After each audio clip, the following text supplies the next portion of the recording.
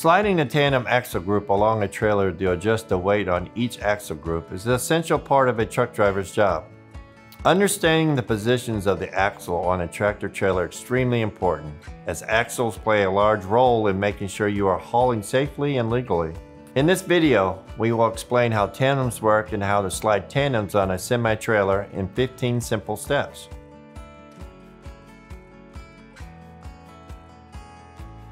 Most tandem axles can be moved forward and backward along the length of a trailer to ensure proper weight distribution on the tractor and trailer axles.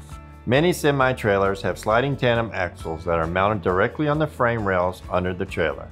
When the weight of a load is being hauled is unbalanced, a driver can transfer the weight by sliding the tandems either backwards or forwards. Remember to always slide toward the problem. If there's too much weight on the truck axle, slide the tandems forward so more weight is placed on the trailer axles. This is done by reversing while the tandems are unlocked. Likewise, if there's too much weight on the trailer axles, slide the tandems backwards so more weight is placed on the truck axles. This is done by driving forward while the tandems are unlocked. Each tandem haul accounts for approximately 250 pounds of weight transfer, which means if you move the tandems back by one hole, you transfer 250 pounds to the tractor axles. If you move the tandems forward by one hole, you add 250 pounds to the trailer.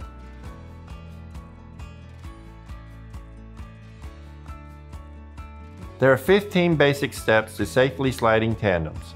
Ensuring the tractor and trailer are straight, set the parking brakes of the tractor and trailer, make sure the air pressure is at maximum, lock the power divider for maximum traction, activate the trailer hold switch. This is also known as the trailer spring brake override switch.